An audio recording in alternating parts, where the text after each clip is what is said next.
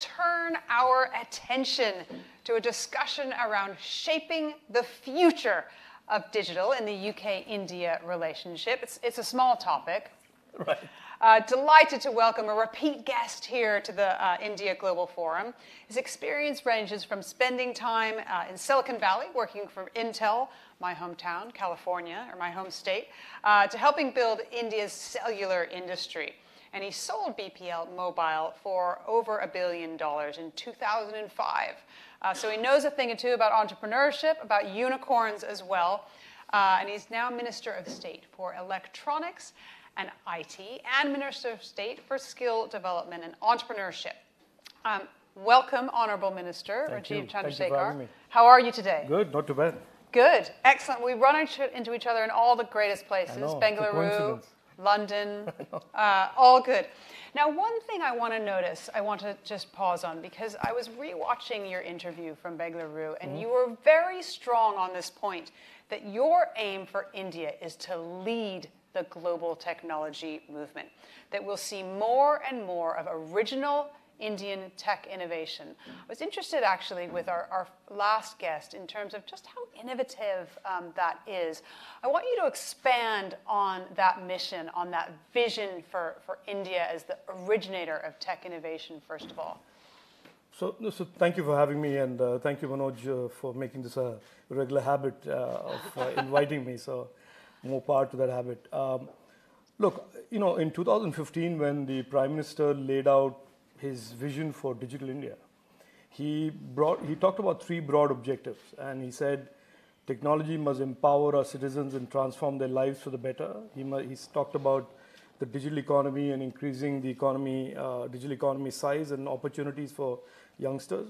And he talked about a very, very important, very pivotal third part, which is that India, which has been a consumer of technologies for decades, should join the leading pack of nations or leading pack of companies to drive the future of technology. And he said that with a number of different perspectives in mind. One is the real risk that the emerging technologies, the future of the internet, the future of emerging technologies moves away from open democratic societies like ours to being controlled by countries that are not as democratic or as open as us. So that is a real challenge for a country that is heavily invested in the narrative of a digital economy. And the second is really economic, which is that, for example, when I was an entrepreneur in telecom, every piece of equipment that we used to build our networks in the mid-90s was imported. The radio, the switch, the microwave, the fiber, the routers, all of that had to be imported, and we could, we added value with an Indian-made screwdriver and Indian-made screws. And fast forward to 2022, the vision of the Prime Minister, and you see now in the era of 5G, India is now designing 5G gear, is manufacturing the devices that go into the 5G products. And so that is what he meant by saying that we have to reach a critical inflection point, and the phrase was used earlier on by somebody else, which is that we've got to become rather than being consumers of technology, we need to be able to design, manufacture, and be a trusted source of Where digital are products. you in that journey now, do you think? I think we are very, very far ahead from where we were in, let's say, 2012, 13, 14. 5G is a classic example. We heard about that earlier, didn't we? And we will be equipping. The Vodafone gentleman from Vodafone mentioned that we would be basically deploying 5G networks in India, private companies doing it, but with Indian designed, Indian made gear, which is a big jump for a nation that has been a consumer of technologies for decades. I think that's absolutely fascinating. If we have a look at the UK-India relationship, this whole last day and a half has been about. Tell me about the importance of it from a digital perspective and where you'd like to see even further collaboration than we have now. No, I actually think there's a lot that India and India and UK can do together. And earlier in the morning, I had the opportunity to sit next to the Minister, Chris Philp, and we shared some ideas. Look, the common ground here is the fact that both India and the United Kingdom want to dramatically expand the innovation economy piece of their overall economy. And we want to take the digital economy to be 25% of our overall GDP. The UK government wants to take it, I don't know what the exact percentage is, but they clearly want to expand the slice of that pie. And that being one, and the other, that the future of technology is going to be determined by collaborative efforts between companies with either offices and teams in two, three countries, or governments that in a sense create equal working environment for these collaborative efforts. That is going to be the secret sauce of success for future technologies. So that is the second point. And the third is the internet, and the future of the internet is going to be increasingly determining the success of digital economies, whether it's the UK, whether it's India, whether it's Australia, whether it's the US. And the need for countries like India and UK, both of whom are democracies, both of whom have diverse, open societies, for us to collaborate, cooperate, and work out these global standards and protocols that will shape the future architecture of the internet. So there is plenty of work for us to do together for mutual benefit. And I think increasingly the India-British relationship can be architected to be, designed to be, with outcomes that could be win-win. Well, let's look a little bit further at that, because I noticed that in April, the Ministry of Electronics and IT issued a joint declaration of intent with the UK's Department for Culture, Media and Sport. What do you want to achieve with that? Look, there is, in my opinion, and I said this earlier on in a conversation with the Trade Minister as well, and the Home Secretary, which is that there are many things that India and UK are doing which are essentially driven by narrow pieces, whether it's sports, whether it is skilling. And these type of forums allow us to step back a little bit and say, actually, there is a lot more than these thin slivers of opportunities. There is a larger, broader pie of opportunities. And that declaration was really a declaration that said, look, let's look at all of this from a standpoint of slightly a bigger picture of what kinds of cooperations we can do between the two nations. And to that, I'm adding the points that I'm just making about internet regulation, the future of the internet, future of emerging technologies, the future of cooperating together and working out the next generation innovations. Those are all things that India and Britain can do together, India and UK can do together. It's interesting because we are in a moment in time when there are two internets developing. We have an internet that is developing within countries who want it to remain free, and countries like China and Russia, let's be totally honest, who wants the state to be involved. How much time do you take? Does that keep you up at night worrying about that? No, I'm not a worrying kind, but look, I think there is clearly, we are, the word inflection point, the phrase inflection point is been bandied around a lot and has the risk of being misused or overused. But I do believe in the growth of the internet and the fact that Web 3.0 is around the corner, the fact that the blockchain is around the corner, and we are struggling with issues like big tech influence on the internet and what it means to the openness of the internet. We are struggling with safety and trust issues of the internet. We're worried about cybersecurity. Yeah. That the internet, which is designed to be a force of good, also represents a force of user harm and online safety challenges. Yes. So I think it's not a question of having sleepless nights, but having strategic clarity that the internet must be. And we cannot do this as India alone or UK alone. This has to be a coming together of countries that have similar values, open democratic societies and communities, and say, look, we want the internet to be open. We want the internet to be a place where safety and trust is paramount. And we want an internet where these big tech platforms are always accountable to the users. And that kind of a global understanding translated into standards, rules that are global in nature, or if not global, let's assume Russia and China don't want to be part of that definition of global. Right. But clearly from our point of view, India, the UK, the US, Australia, Japan, South Korea, there are many, many countries that would be, in my opinion, necessary partners to shaping the future of this very safe and trusted internet. There's another part of that, which is around data and data sharing and and concerns about where data lives. We've heard about it discussed in the free trade agreement. It was one of the things that Vodafone mentioned. They want to be able to take data, anonymize data, and use it elsewhere, bring it from the India to the UK. Right. And I'm asking you, because I know you have a recently announced data governance framework. It's in the second draft now. Right. I actually read it. So I'd love to hear your views on this subject, because it's actually one of the biggest things that we've got to untangle. Absolutely. Is what do we do with this? Where does it live? But how should we be looking at it as an issue? So that will require an IGF and a separate IGF for us to discuss this threadbare. But no, but it's an important topic. I think the data economy and the importance of data, the importance of privacy, that is now arisen from the fact that consumers have woken up to the risk of their data being misused.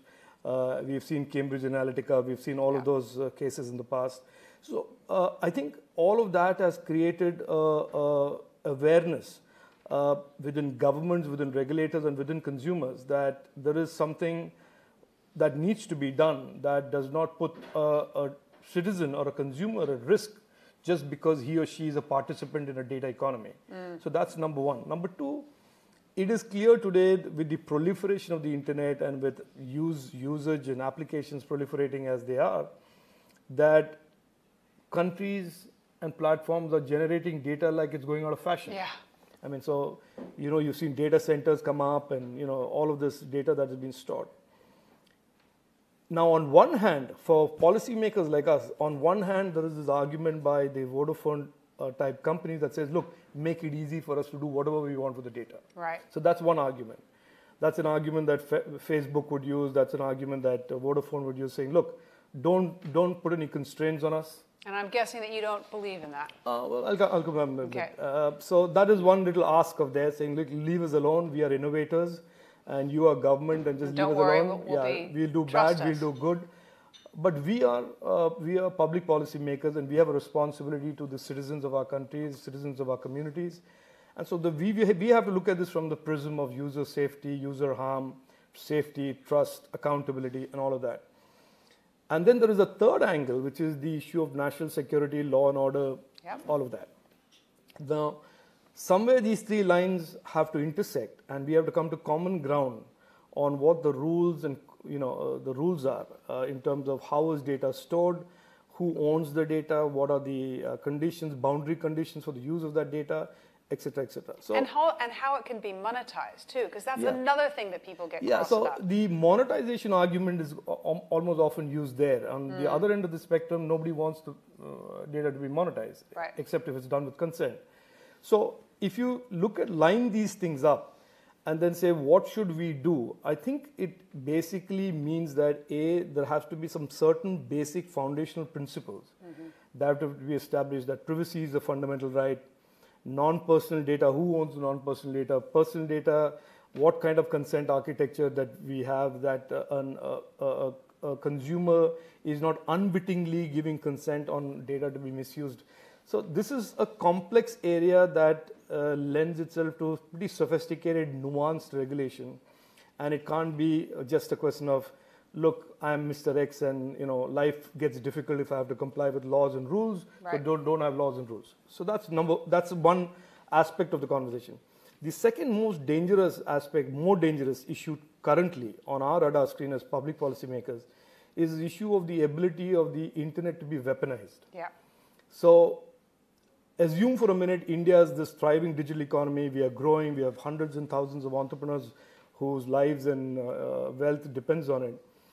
But the internet is not really open in the sense that the influence of the big tech platforms that are domiciled, let's say in the US or Western Europe, are so significant that if, God forbid, one day there's a president of the US who doesn't like something that India does in the United Nations, and he decides, look, I'm going to unplug the internet from India, and therefore if there is Indian data that is used for the Indian digital economy that is sitting in San Francisco, too bad. Now, it's a doomsday scenario. It's not necessarily a scenario that I ever think will come to fruition or will become real. But making sure that the internet can never be weaponized against our digital economy leads us to a conversation about should the data then be localized. Yeah. So localization isn't somebody's whim and fancy. It is really an answer to a question that is being posed. How do you make the internet more resilient? How do you make sure that the internet cannot be weaponized against our own growing economy? To which a natural answer would be maybe we should explore data localization. Now, the answer to that is it brute force data localization? Is it mirroring? Is it a copy kept in India versus a copy retained outside? All of that. So still to be worked so out. it is not just a black and white issue of like I said, making things difficult for entrepreneurs. That's never going to be our policy outcome or objective. But to factor in the other requirements that any responsible government and any government responsible to its citizens will have to take into account. Okay, really interesting. We do need a whole IGF to discuss that, don't we? Right, Manoj, take a note there. Yeah. But I want to look at the economic outlook. And the last 6 months for Indian startups they've had some tough times. We've seen, I think, the loss of about 10,000 employees in the first 6 months of this year. Now, when I mentioned this fact to Mohandas Pai, to Nikhil Kamath, they said, it's natural, you know, this is a sign of a naturally growing ecosystem. These things happen. Now, that may be true, and that's fine for an investor and a unicorn to say, but as a policymaker and as a government employee, tell me a little bit about how you see the Indian ecosystem, the startup ecosystem as it is now, and were those job losses at all worrying?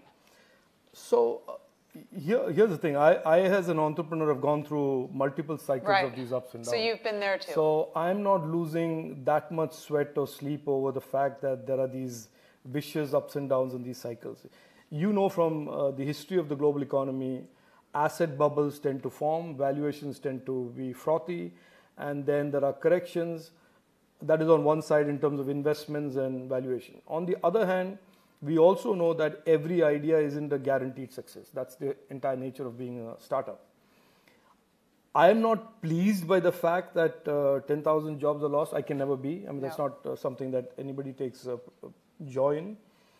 But it isn't a very unnatural consequence of startups having a flood of capital thrown at them. A number of startups, some very rigorously due diligence, some not so. Passing through the scanner of investors. So some of the stuff is, in my opinion, anticipated. But having said that, the US economic outlook, the Russia-Ukraine situation. It's a bit grim. Yeah, and the overall global economic outlook of being less than stellar has a dampening effect on everybody, in every industry. It's not just about startups in particular. It is on any company. You look at any company today and you look at the stock, a blue chip company like Tata Motors has lost value in its stock. Really blue chip companies have corrected in this. So I wouldn't use that as a symptom of any large, deep problem. I would think that this is really pointing to general uncertainty about the global economy and therefore risk aversion in general. I don't think it's risk aversion that is in particular directed at Indian startups or startups. And I suspect that if the Russia-Ukraine issue, God willing or whoever willing gets sorted out soon, there will be a complete change in sentiment to the global economy. Interesting. Well, we're running out of time. I want to ask you a final question. There's a target, India's target is to become a $5 trillion economy by 2026. Correct. That's just around the corner. Tell me how the digital economy is going to contribute to this. No, it's a good question because one of the biggest things about the $5 trillion economy goal is the fact that we want digital to be 20% of it. Okay. So $1 trillion digital economy, $5 trillion overall economy. The digital economy goes from being 8% in 2014 to 20% in 2025. Less than 8% in 2014, 6%. Achievable? I actually think we are on track for that. I mean, of course, I have a boss who gives us stretch targets. Our Prime Minister dares to dream big, thinks way ahead of everybody else. And I don't see it as being a target difficult to achieve, that at least $1 trillion piece. I also don't think the $5 trillion piece is going to be difficult to achieve. Now, the 2 years of COVID haven't helped, no. Of course. So whether it is precisely on the 31st of March 2025 or is it 31st of March 2026, I think that a little bit of leeway you should give us. All right, we'll consider that. Okay. Thank you very much, Honorable Minister, for being you. with us. Thank you for continued friendship with Thank India you. Global Forum. Thank you. Ladies and gentlemen, let's give him a huge round of applause. Thank you very Honorable much. Minister Thank Rajeev Chandrasekhar. Thank you. Thank you so much. Thank you. Thank you. Thank you. We'll be back in